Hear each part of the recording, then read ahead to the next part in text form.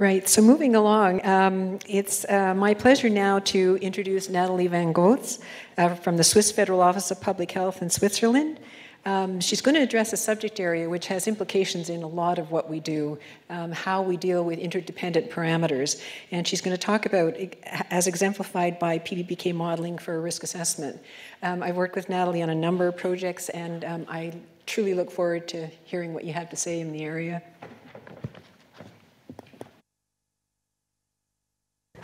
Thanks, Betty, for the very nice introduction. I would like to add to this a little bit because unlike my pre-lecturers, pre-speakers, I will now go into the nitty-gritty details of what a poor risk assessor has to do when they want to do an uncertainty assessment. And this might look sometimes a little bit uninteresting, I don't know, but it's how the real world looks like when you're a risk assessor or exposure assessor in my personal life and have to do the uncertainty assessment. Where were these things where I can move? So essentially, obviously, it was not mainly me who did this, but my PhD student Cecile Carra, who developed PBPK models for bisphenols. So this was our main goal. We wanted to look into the details of how bisphenols that are used as substitutes now for bisphenol A work in the human body and whether they might pose a higher risk than bisphenol A. So this was our main goal. The uncertainty assessment that I will present here, we did because as modelers, obviously, we always want to know how good is my model, what are the uncertainties in the model. Oh, yeah, this looks different from, yeah, but not a problem. So most statistical methods, at least the classical ones, the frequentist ones, they require independence of parameters. So whenever we have a dependency between parameters, we have to think of an additional criterion how to deal with this. Dependence can take different forms. The criterion depends on what kind of dependence I find. And in the first part of my talk, I want to give you an overview about the methods that we are using. And then in the second part, I want to come to the case study that I would like to present. And then I'm very happy that John Paul has already introduced a little bit about PBPK models and how they look like and also the kind of functions. So you will see these again. I want to start with how we are calculating internal exposure before we come to the PBPK modeling. And I'm using this example because it's much easier to show you the methods with this example because the parameters are just multiplied, so it's very easy to understand how the method works. So imagine a source. I think not all of us are exposure modelers here in the room. Imagine a source and a substance inside the source that can be taken up by different intake routes, oral, inhalation, dermal, for example. It ends up in the body, and then we calculate a dose. So if we think of the source with the concentration, Cx, and the quantity of the source that is taken in, these are independent parameters. Also, the body weight, this is completely independent, and perhaps not completely independent. The Q is maybe a little bit dependent. Yeah, I need more energy when I have a higher body weight, but it's not a big deal. And also the uptake fraction, the Fy, is mostly independent, so these can be treated very easily by frequentist methods that have been applied regularly. For example, a probabilistic assessment using 1D Monte Carlo. What we do when we do a 1D Monte Carlo probabilistic approach is that we think of all the parameters that we have here in the equation as having a distribution of parameters. And then we perform multiple steps of Monte Carlo assessment. For example, 1,000 steps. And for each of the steps, I pick one parameter value from the distribution that I have, put them together, calculate my dose. And this I do these 1,000 steps, and then I have my probability density function, as John Paul already introduced. And I also want to mention again, what we are using here and what I will show later also are cumulative distribution functions. They can be easily assessed by adding up the different probabilities that we have in the probability density function. So this is what we do when we assess variability with the probabilistic method. What has been done before and often is done is that we can also assess uncertainty by overlaying a distribution on the 1D Monte Carlo method. We put, again, distributions on the different parameters that we have here, so that we have an additional distribution for the uncertainty. It's a little bit like these error bars upon error bars, which were also very nicely shown before, but I think there is some merit in this because we can also put distributions behind it, so the error bars don't come out of the blue, but we have underlying data to make distributions here. So this is the 2D Monte Carlo method that we were using in the case study that I will show now. And what we can do then is we have a cumulative density, not only one cumulative density distribution function, but we have several, and the spread of the cumulative distribution functions shows me my uncertainty. So the larger the spread, the larger my uncertainty. Now, when we are thinking, we were discussing now one source. Now we have multiple sources, which is the case in our daily life.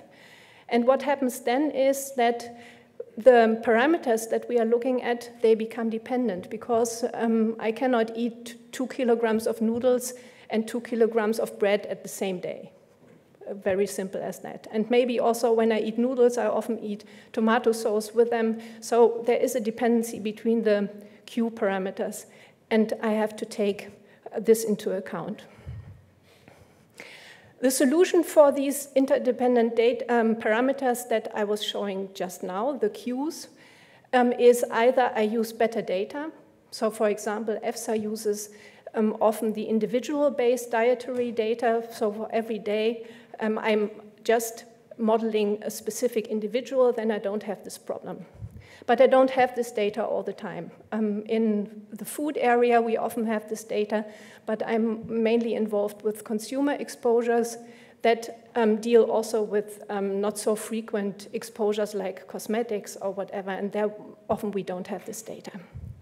So what we can do is that we define some boundaries. And obviously, staying with the food, we can define maximum caloric intake, and we have done some work showing that you are not so far away from the ideal method, the individual-based method. If you look here at the table, to the left, we have, is it to the left? Yeah. To the left, we have the ideal method, and you only need to look quickly at the P50 from females, males. In the middle, we have the energy-based method, which is the one with the caloric intake boundary. And here, it's quite similar. It's a little bit different, but we can deal with this. It's not such a big difference. Okay, so these are the little tricks that we can use. And now I want to come to my case study that I want to share with you. And this is not about exposure modeling, that is my normal business, but it's about PBPK modeling for bisphenols.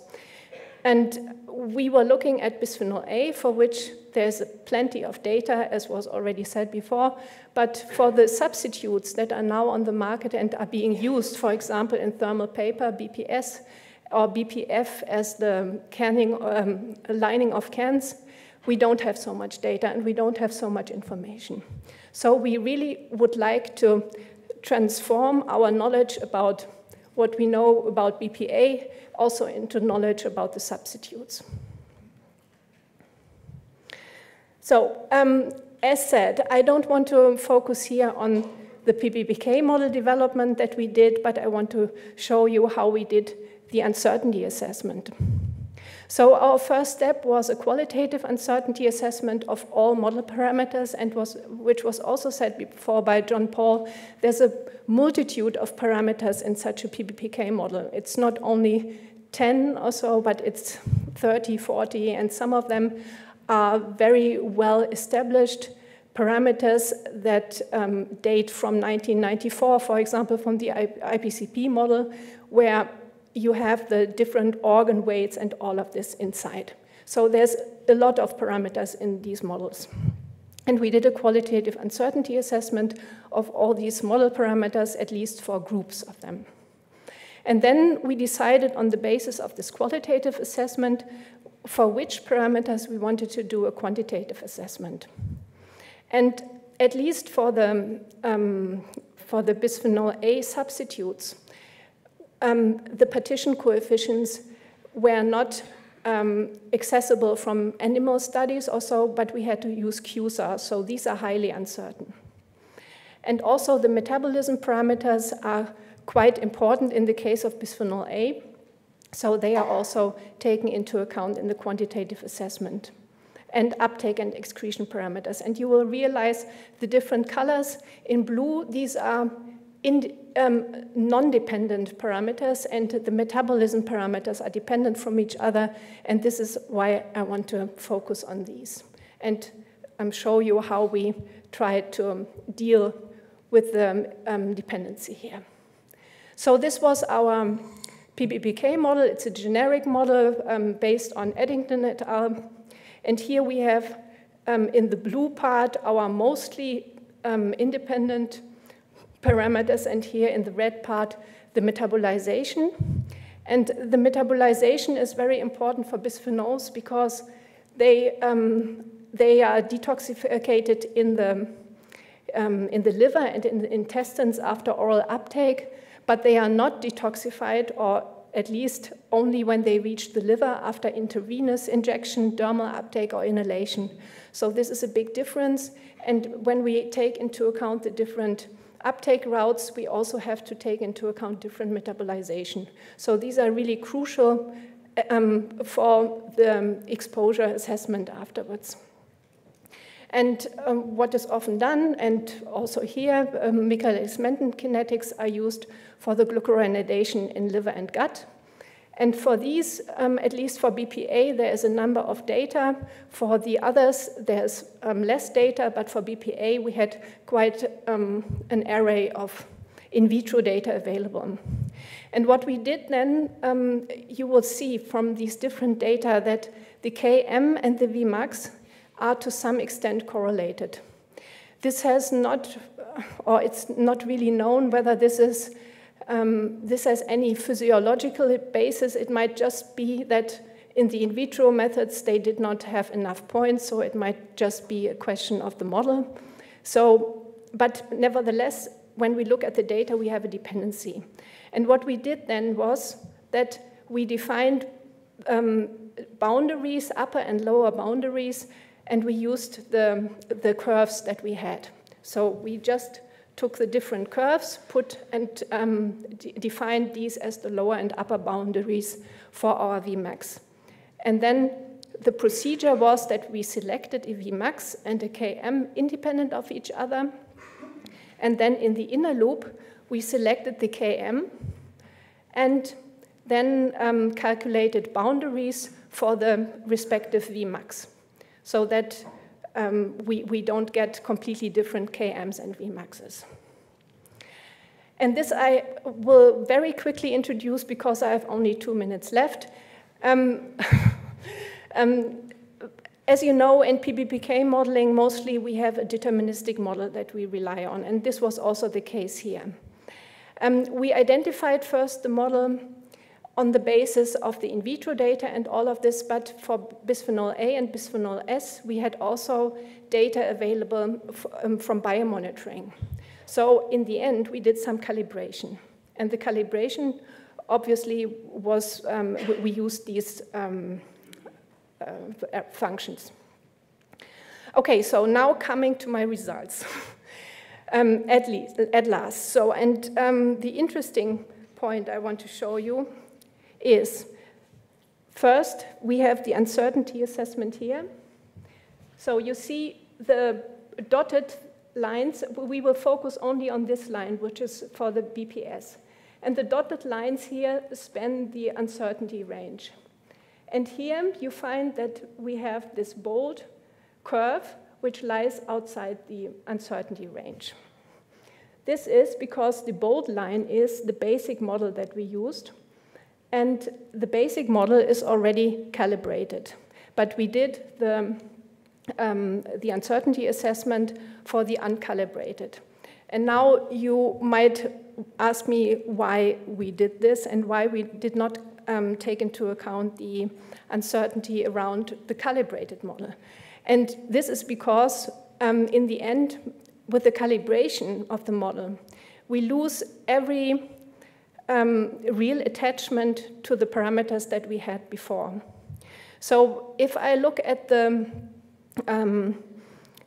model that I have uncalibrated, I am pretty sure about the variability of the experiments that lie beyond, but if I apply a calibration afterwards, this calibration relates to many more parameters that then are calibrated, or they are made different afterwards.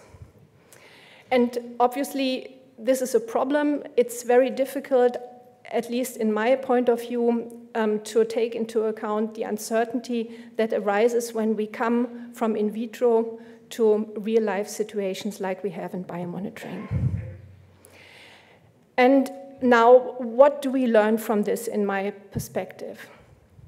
So I learned, at least, that for me, the qualitative assessment of uncertainties is at least as important as the quantitative assessment, because with the qualitative, I can assess many more types of uncertainty.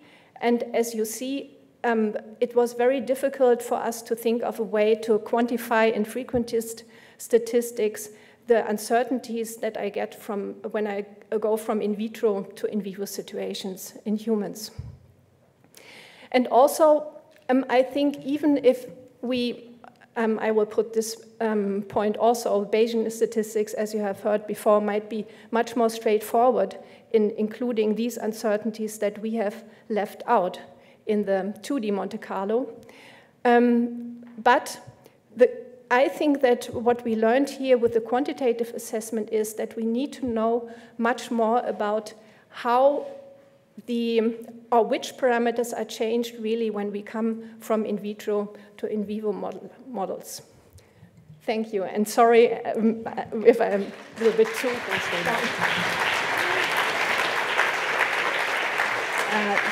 Thanks very much, Natalie, for that presentation. We have time for maybe one question. Yes, please. Yeah. Thank you. As I understand the big work and the big brain squeezing that is behind this work. I fully agree with your first sentence in this slide. Problem formulation also needed for uncertainty assessment. My question is, considering the specific chemical, bisphenol A, and considering that the effects on development are the most critical, apparently, for risk assessment. Was the metabolism and kinetics during pregnancy considered in the uncertainty assessment? Yeah, obviously, this is a very important question. And in this model, we did not include the fetus. Another group is working on this, Vikas Kumar, for example, in Spain. But here, the uncertainty assessment we did for pregnant, for women of childbearing age, at least. So we also discerned this specific age groups as a very important one. Yeah. Thank you very much.